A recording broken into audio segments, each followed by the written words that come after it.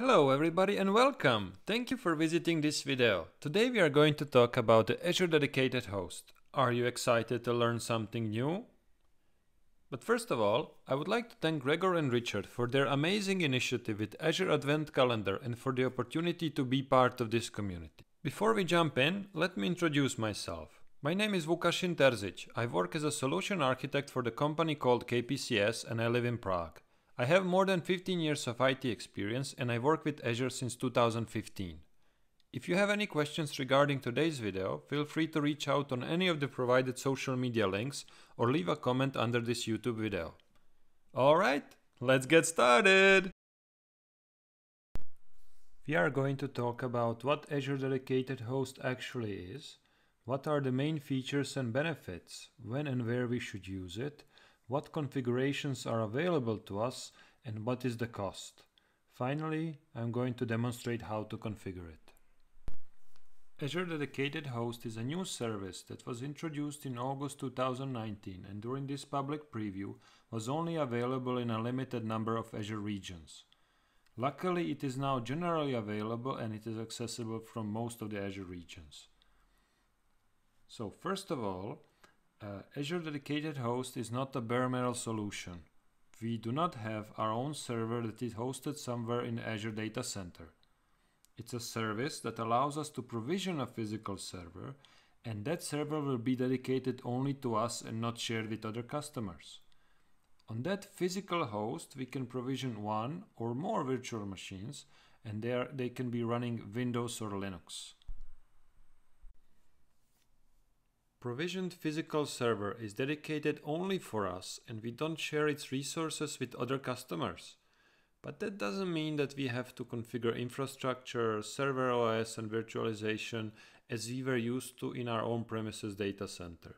No, Azure is taking care of all of that for us and we only manage what we need. Azure Dedicated Host is fully configurable with existing APIs. We can use Azure Portal, ARM templates, PowerShell and CLI. We can select from different physical server configurations depending on our needs. That can be based on VM family type or number of CPU and cores or available memory. Currently supported VM families are general purpose DSV3, memory optimized ESV3 and compute intensive FSV2 families. To put this in context, this means that the host we chose will only support the VMs from the same family.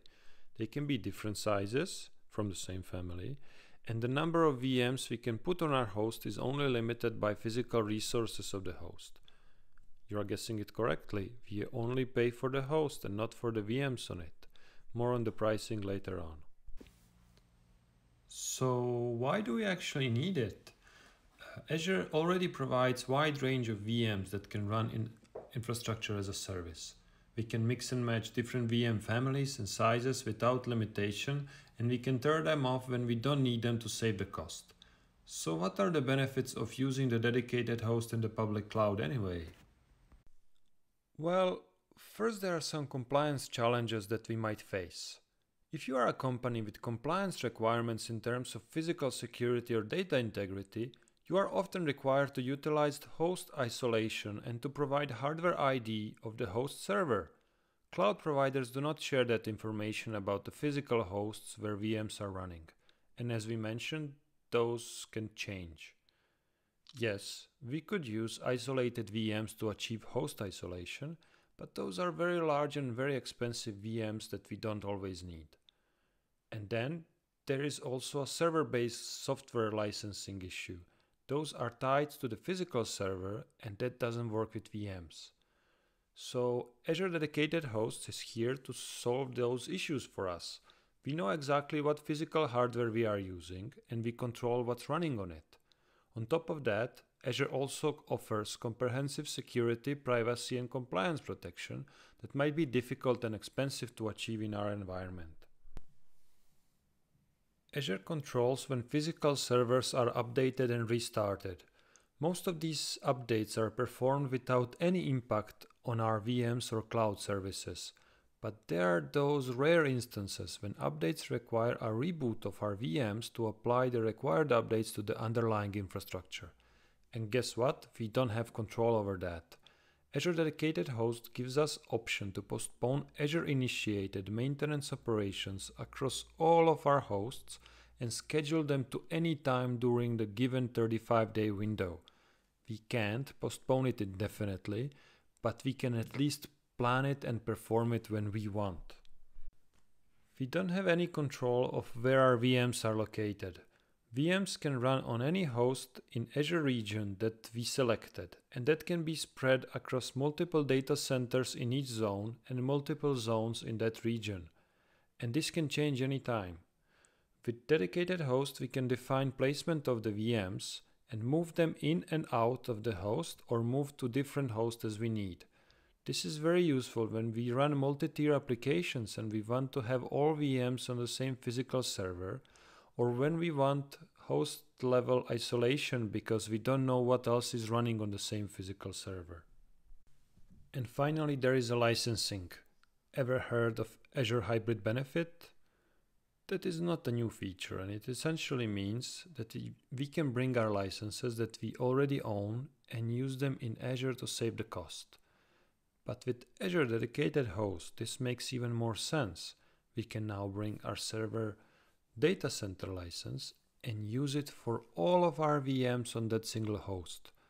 Or we can even use our server standard license to cover 2 VMs on that single server, because we are actually not using Hypervisor OS for anything else.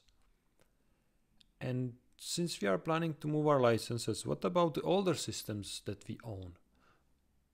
We all know that Windows Server 2008 support is going to end in January, and support for Microsoft SQL Server 2008 already ended back in July. Well, if you didn't know, Azure, and only Azure, allows you to continue using those editions and still continue to receive security updates completely free of charge. If you didn't have time to migrate or you don't have a budget for new licenses, here's a way to do it. Move it to Azure. And this doesn't apply only to dedicated host. It can be a normal Azure VM as well. Okay, we are repeating a little bit here, but as you can see, Azure Dedicated Host solves some very unique challenges. For some situations, this is a great solution. For other situations, this is the only solution. But would you use it for normal workloads without those special requirements? Some of my clients would say, well, that depends on the price. That's right. So let's take a look what hardware options we have and how much does it cost. As you can see, there are 2 pricing tiers available. Type 1 host is suitable for general purpose and memory optimized VMs. Type 2 is dedicated for compute intensive workloads. That basically means that Type 1 hardware can have more memory and Type 2 hardware can have more CPUs. We can select the host type and family during the creation process, and that can't be changed. Here are the exact specifications for the Type 1. Our host can have more memory if we select memory optimized VM family. We can also see how many VMs we can run on it. Of course, we can mix different sizes, and for example, instead of 32 D2S VMs, we can run 16 D2S VMs and 8 D4S VMs. Or if we want to run larger ones, we can have 2 D16S VMs and 1 D32 VM. That all depends on what we need, and it's up to us to decide how we are going to utilize given resources. Type 2 has significantly less memory, but it has more physical CPUs and up to 72 virtual CPUs. You would typically use compute-optimized VMs for things like network appliances, batch processing, and application servers. Storage options are the same for Type 1 and Type 2, and they are charged separately. We can choose between standard HDDs or standard and premium SSDs. So, how much does it all cost? Here is the simplified pricing table. This is for region West Europe, and as you can see, it's only offered as pay-as-you-go option. This price doesn't include the OS license. In case that you are not using Azure Hybrid Benefit, software is charged separately and it's calculated per number of vCPUs per hour. There are no upfront costs and everything is charged per hour. This means that we can use all benefits of operational expenses charging model and pay only for what we need while we need it without large initial investment. There are also no termination fees and we can cancel it anytime. So how does this price stand against normal Azure VMs? To demonstrate the price differences, I created a sample calculation. By the way, this calculation doesn't include the storage because that costs the same. So in this example, we have maxed out type 1 host with DS VM family. Price of the host and software is less than $7 per hour. That host can run up to 32 D2S VMs, so I'm comparing it to the price of those VMs running in Azure, and you can see that the price is very similar. We can save some money on Azure VMs with 1 year or 3 year reservations, and dedicated host still doesn't offer that option. But if we compare pay-as-you-go plans, Azure host is not much more expensive after all. Of course, we pay for the entire host, entire time, and if it is underutilized most of the time, then the price to VM ratio is going to be much worse. And we can't turn it off when we don't need it to save the cost, like we can do with Azure VMs. But if we use the Azure Hybrid Benefit and utilize the host with VMs, then we can take full advantage of it for very reasonable price. Let's switch to Azure Portal so I can show you how to deploy it and use it. Here is a little dashboard I created for this event. As mentioned earlier, there are many ways on how we can create and deploy Azure host. I prefer PowerShell, but for this demo we are going to use Azure Portal.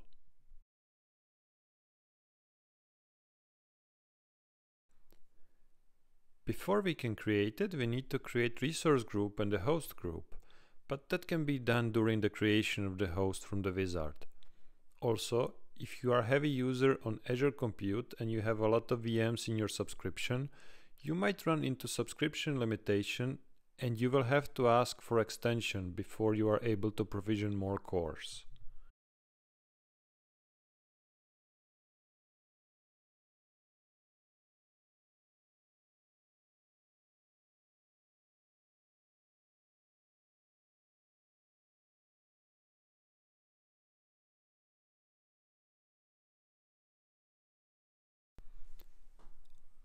I'm going to choose location West Europe. We are going to create standard DS v3 family type 1 host, and since we don't have host group, let's create one.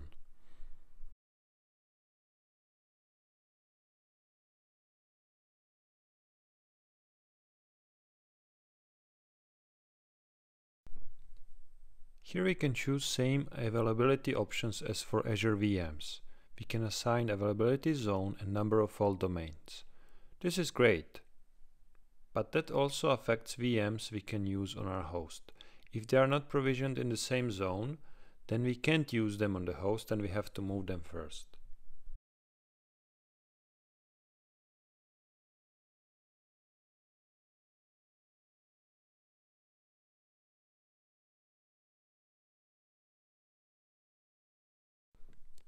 Automatically replace the host on failure is enabled by default.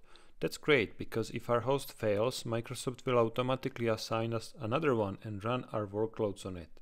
I don't know if there is an extra cost for this, but I believe there is not. We are going to use our own license. And don't forget to add tags. If you have any doubts, I recommend you go and watch Azure Governance video by Jack Tracy from the first day of Azure Advent Calendar.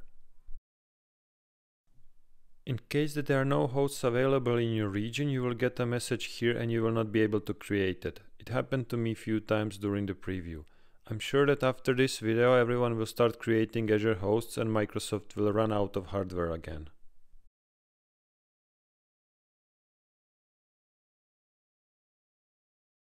Okay, that was quick.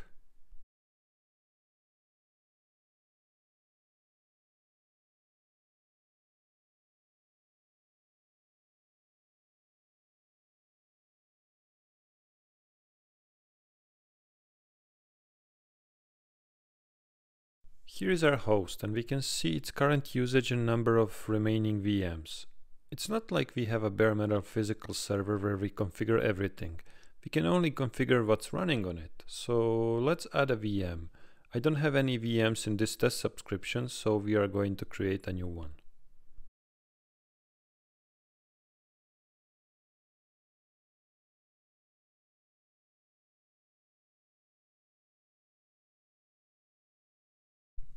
We can create that from here. Creating VM in Azure portal is easy. We can create it as usual, but there are two things that we need to pay attention to. First, we need to put it in the same region and the same zone as our host.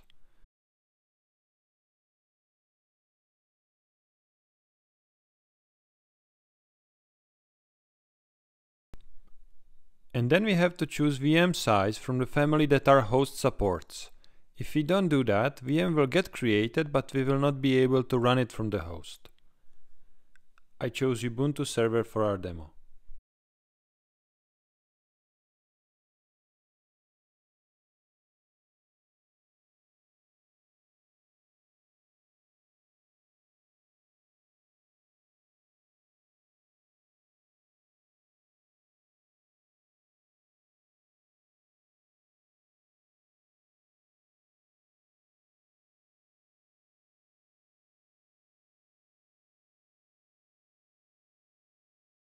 Nothing special here.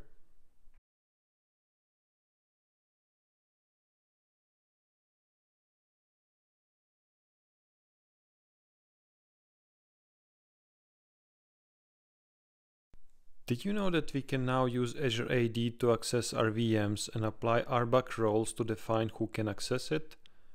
Public preview was announced recently and I love it.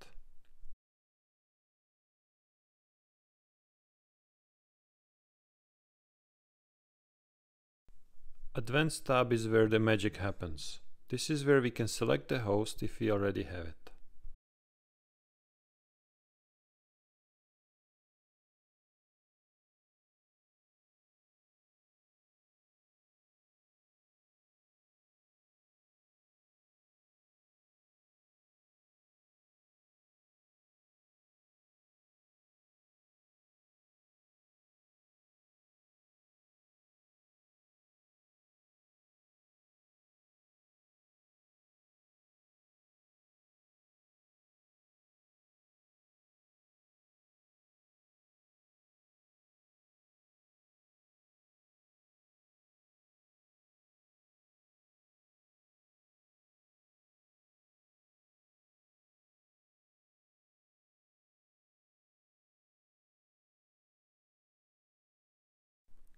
Our VM is created. Let's take a look at configuration. We can see that it's running on our demo host 1. We can't change that now because VM can be moved in or out of the host only when it's turned off. There is no live migration here.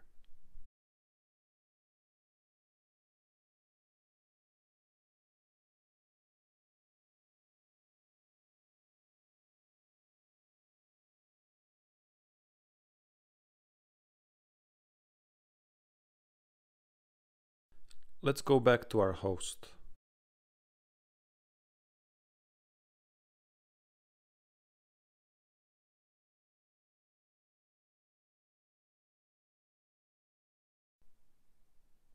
Now we can see that one VM is used. And again, we can't move it because it's running.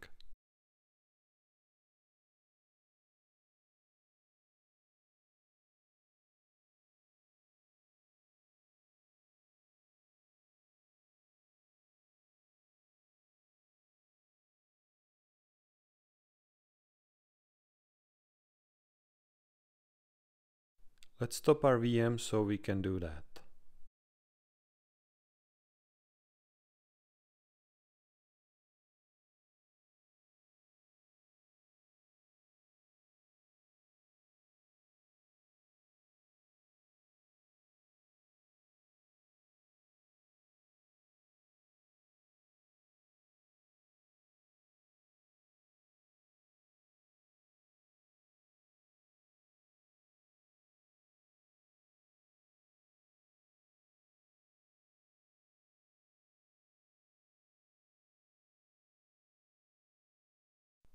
Fast forward and VM is stopped. Now we can move it out of the host.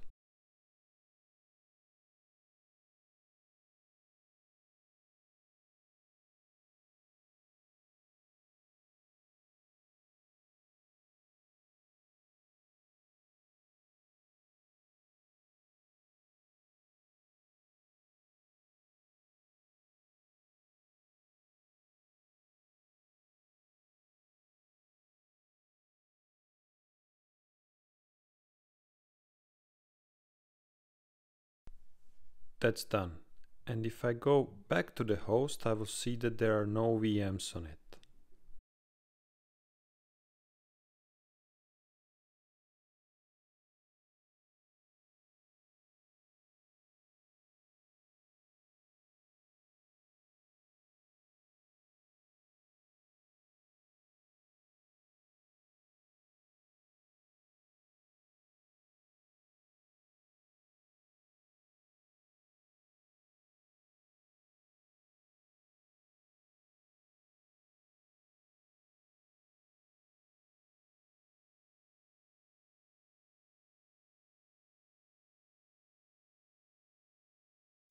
Let's see what we can do with our VM now.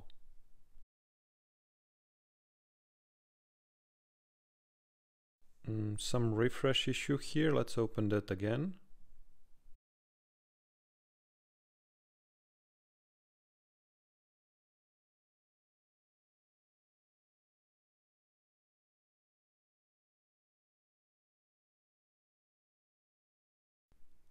Now I can go and add it to the host again. I'm going to do that so I can show you the next part.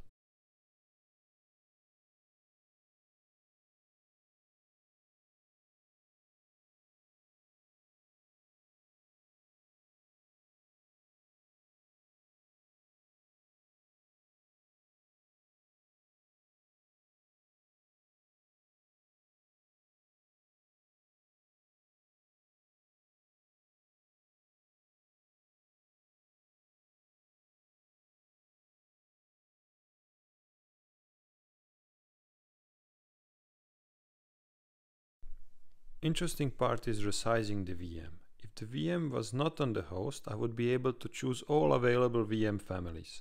But because our hosts only support D2S VM family, I can only choose that. And I can resize it to any size that is supported on the host. Since we are not going to be charged extra for it, let's select the 64 core version.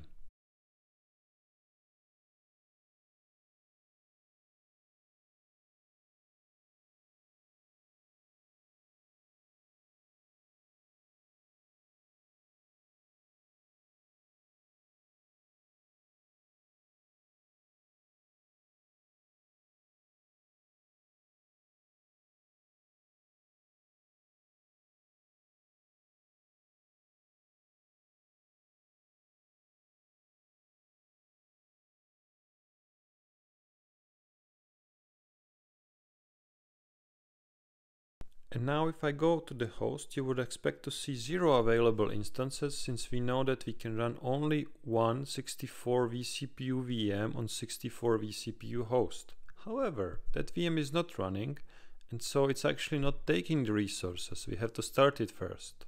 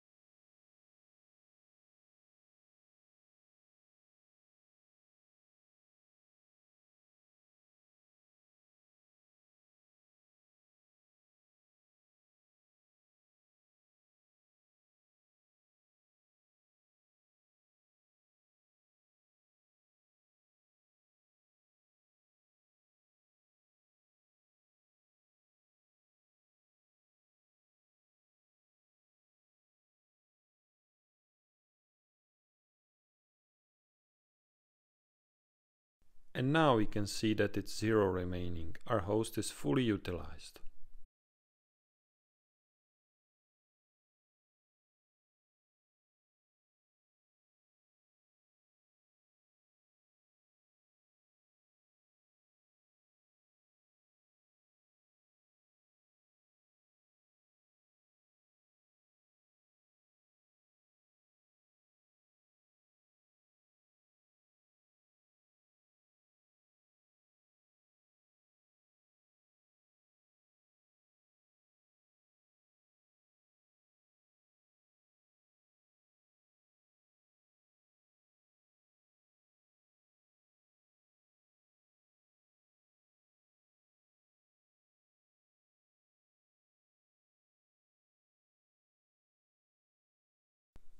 Okay, that's it.